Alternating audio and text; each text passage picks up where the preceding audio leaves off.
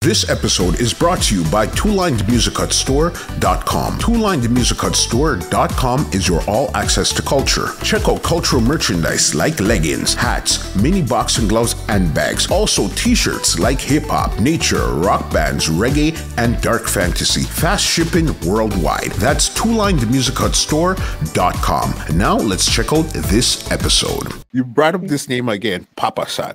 I know two songs that you guys recorded was Legal Rights and Round Table Talk. How did those songs come around? Well, I mean, during that time, doing my thing, and Papa San say, saw me doing my thing and stuff.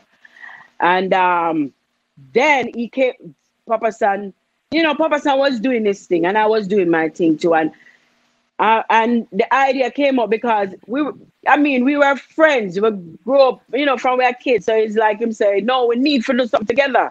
Mm-hmm. We need to do something together. And then the first song we do was, I think it was which one? Legal Rights. Man have a right to, if you don't hurt me. Yeah. And he was at, I remember he called me the day he was at Creation, because he was at Creation during that time, DJ and Creation son, and he called me and said, I have this idea, want me if you do. And first of all, when both of us wrote it, it was Papa's idea. He came up with the idea and everything, and and then we start DJing on sound system, and I mash up the place. Okay. And I mash up the place, and then now, during that time, I started doing my little recording that time, and I think Gussie Clark said he would like us to do a combination. Mm-hmm. So there goes again, me and Son and a couple of our friends was hanging out at this house, and he came up with Papa San again, came up with the idea and wrote the song around a lot of friends. It was like a stage show, because everybody was participating in it. Because when Papa San come with his line, then me come with my one, and we line them off a hot. So we get the forward right there and then, so yeah, so we know that song would have a forever lifespan to it, because it was real, it was a real, vibe, with other people around us. It wasn't just two of us sitting there, writing it, there were other people around giving us, approval, From there, because I think Legal Rights was recorded for the Techniques label? Yes, Legal Rights at the time, yeah. Because, Techniques was the label that was going on at the time, Winston Riley. Yeah. But I remember a record before that with Winston Riley. Okay. Yeah. Junior Ranks was the person who took me to Winston Riley to record one night. And that's when I did the song Samphire Lover, that with myself and Upton James. I think Winston Riley already have Upton James did the song. So I was there waiting for the whole night, waiting to voice. I'm like, I don't even know what I was going to voice or whatever. I was just there sitting, me and Junior Ranks as my friend. And then he played the song and said, find some lyrics for this. Mm-hmm. And the rest is history. Just going to the recording booth, and that was it. If you notice that in the song, I called Junior Rank's name. A lot of people thought it was Junior Ranks did the song. Okay. Because she was there. She was the one who, take me to the studio. So that's the first time I really record for Winston Riley, Techniques. Okay, so it was two songs that you recorded, or it was two hits that actually came out of the Techniques label?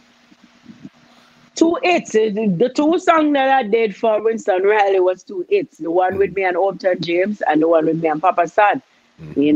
Yeah. At the time, and Tiger and Anthony Malvo had that song on the same rhythm too. Mm-hmm. And so it's like, we were wow with Tiger and Malvo song. yeah. The juggling that was really hot. Yeah, man. I think Yeah, Tiger and Malva song was the one. I think they first hold the number one spot before us. Yeah, when their song came up, then because me and Papa San was performing it, you know, at all the stage show, them and dance and I mash up the place. You know, so yeah. Crazy, because I know which one has the music video. Is it Legal Rights or Roundtable Talk has the music video? Roundtable Talk have the music video. Roundtable Talk. That's Papa the one. Say you are miss, Lady G say you are this. Mind you destroy the relationships. Papa say you are miss, Lady G say you are this. Yeah, we had that as a part 2. You know. Yeah. And that's the one that Shelly Thunder's actually in that music video there too. Yes. And the Bubblers Posse. You know, I know a lot of people supposed to tell about the Bubblers Posse. There's them time that the Bubblers Posse was the artist posse in the dance hall anywhere. Papa San and Lady G there in Jamaica where them can do them there that support us. Yeah, man. So a lot of times would San come over to Black Scorpio, or a lot of times you would go over to Creation and DJ?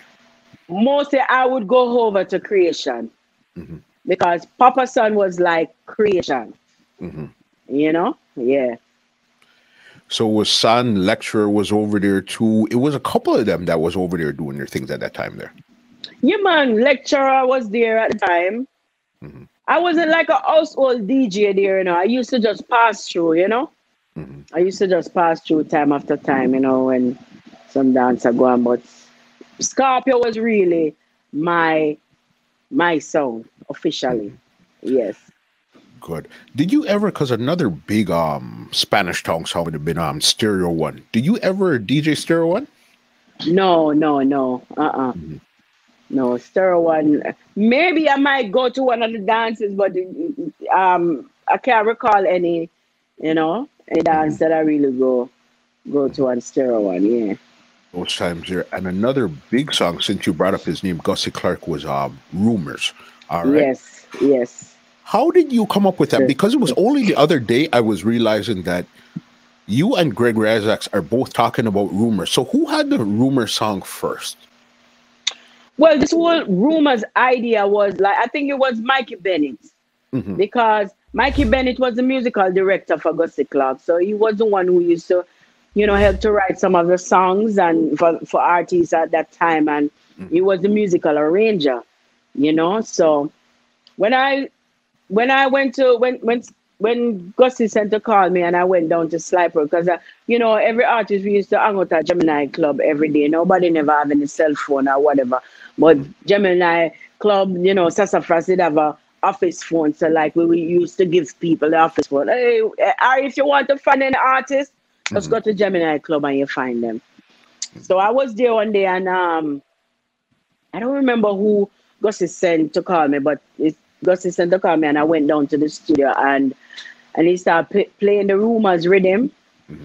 And I had the song, no care me name, no spread no rumor, show me enough respect, you know, a DJ. No, I think I had just the lyrics first. I had the lyrics first. This is a fact, may I confess to each and every woman, man, for due respect. The two will just up in the latest and I will love fact. Right now, I don't even remember what the chorus was like because that whole lyrics came about at the time when, you know, the whole heap of derogatory lyrics them about woman and the whole part, me put up your hand, me and all of them kind of lyrics around the place, you know what I mean? It was a time for it. So as a female now, I say, you know what, they're gonna take a stand and make me feel, you know, say something positive, you know, for the ladies, for the woman them. So when I went there and I start DJing the lyrics and the rhythm, as I said, I don't remember the punchline that I had before, start DJing. Mikey Bennett was the one who said, how about, you know, sing this as the punchline. I can't my name, no spend no rumor, show me enough respect, you know, and that's how that really come about. Because I sing that, no care my name, no spread no rumor, give me enough respect so till my throat get dry. Mikey Bennett say, Mikey Bennett, all right, take a break, go drink some water and come back. Yeah. I was kind of a little bit upset. I'm like, oh, gosh, just singing this whole thing over and over and over and over. You know what I mean? But it was worthwhile, you know? Yeah, that song was written with my friend in Spanish Town to De La Vega City because so much talented people came from my community. You know, this youth name, we call him Dudo, Joseph, Joseph Jackson. He was my neighbor. Okay. You know, he was my neighbor. So yeah, we used to always like go down to the river because there's a Raya Cobra River close by De La Vega City. So we used to always go down to the Raya Cobra River and so we have to write lyrics, you know, because Papa San, I don't mind, set the trend with the writing lyrics. And I always walk with them lyrics book and thing, you know. So we say, yeah. So if you want to be an artist at that time, you have to have your lyrics book. And you have to write your lyrics them. So yeah, we went to River that day and I said, you know, I want to write something that to uplift the females, you know, you know, and that's the lyrics that came about. Even the part that when I said, we come up on the street, the man them say, we look fresh.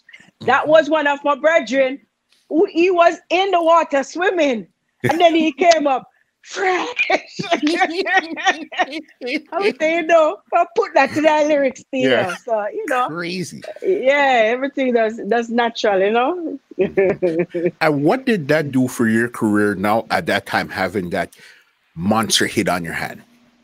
Well, Nuff Respect was the song that really put me on the recording musical map at that time. Because at that time, I didn't do the combination with Papa San yet. Okay. For Gussie. Yeah, we didn't do the combination with Papa San for Gussie yet. So, yeah, that Nuff Respect does take off and, yeah, I start traveling and, you know, start doing a lot of shows. You know, the big shows, them like Reggae Sun Splash at the time and, yeah, and Sting and all them show this. So, yeah, Nuff Respect really put me on the recording musical map, yeah.